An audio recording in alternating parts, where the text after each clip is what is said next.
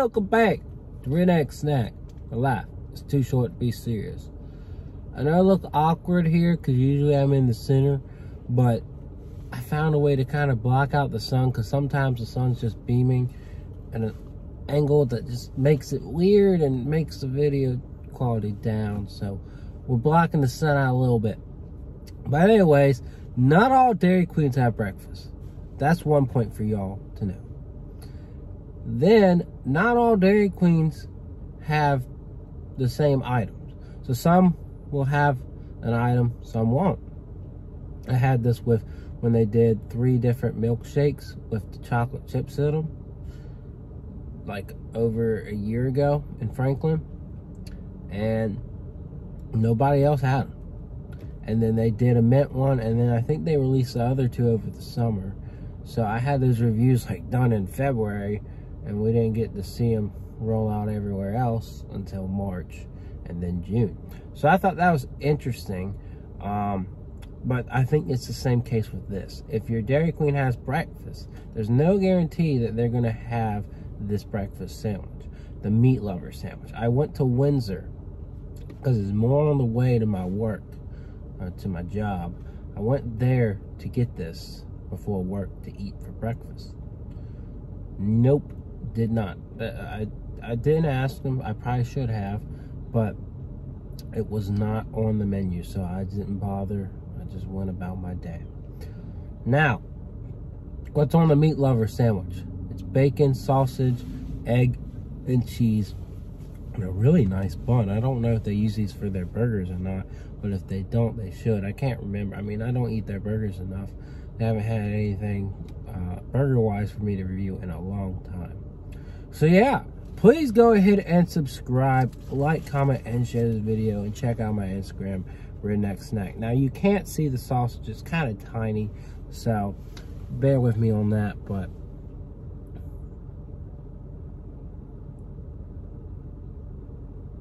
man, I gotta lose some weight. Like, I know I'm eating junk food and all that, but I don't know. I feel like I've been eating fine. Like, I don't eat a whole bunch of this stuff, and then like I eat healthy, so like outside of this, so I just don't understand it. But anyways, we're gonna try some of this sandwich, and I'm gonna scrap the rest of the bun and eat some of the insides. But yeah, I mean, it looks good. It looks good. So here we go.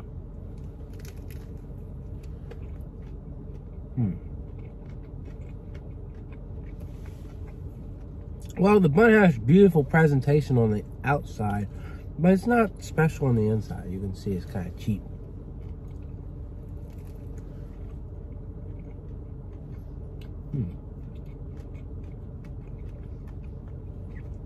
As for the contents, it's okay.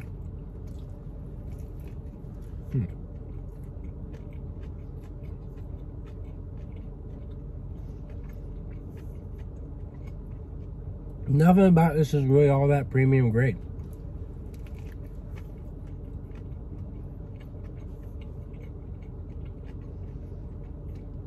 Like, it's pretty dense. If you're super hungry for breakfast, this is a good option. But I don't know, the egg's cold. The bacon and the sausage taste a little bit funny. But it's an okay sandwich. Like, you can devour this easily if you wanted to. I'd probably say it's like a 6.5. I think it's okay. But I wouldn't tell you not to get it, but I wouldn't say, wow, you gotta get this either. You know what I mean? So yeah, 6.5. I would have given it a 7. Like, 7's like standard of good for me. I don't know, the ingredients kind of have a little bit of off-putting taste. So it's not quite as good as if you went to McDonald's or Hardee's and got something of the same caliber, you know? Especially this bun, too. So 6.5 works for me. Anyways, that's my review. Pretty brief, right? And yeah, it's got savory, cheesy, eggy flavor. Nothing special, but if you're hungry, you're hungry. And you can get Blizzard, too. So that's a plus side. That's a plus side. Anyways, that's my review. I'm sticking to it, and I will see y'all around.